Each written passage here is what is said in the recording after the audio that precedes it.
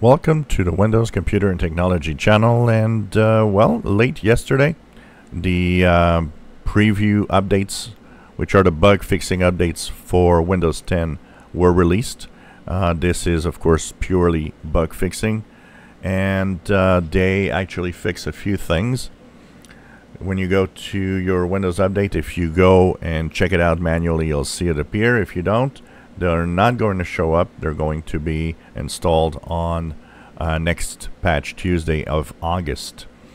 So the update, if I go and check out my machine, because I installed it yesterday, late last night, and go to update history, it came with also .NET Framework updates, which I guess are bug fixes, changes for the update. So .NET Framework update arrived.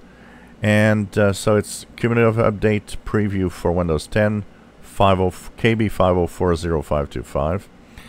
What this fixes is a few little things. If you were trying to use a print support app in a USB device, the app would stop responding and does not print.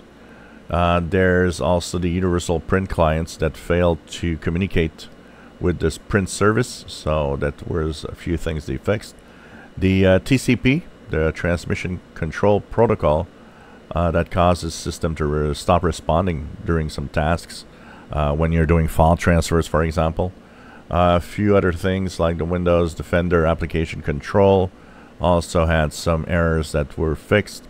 Windows Backup that fails to update sometimes, so that would also be fixed. And a few other things that were in the DHCP. There's another problem with the Wi-Fi protected access, or WPA3, which had some problems for Windows 10. So minor fixes. Maybe you've not noticed any problems in your PC. What you could do is ignore it anyways, and they will be installed with the patch Tuesday updates of August if you don't install them today. That, of course, will change your Windows version and will bring it to 19.045.4717.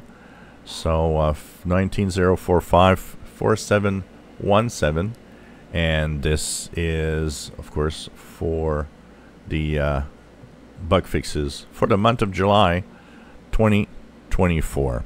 If you enjoy my videos, please subscribe, give us thumbs up. Thank you for watching.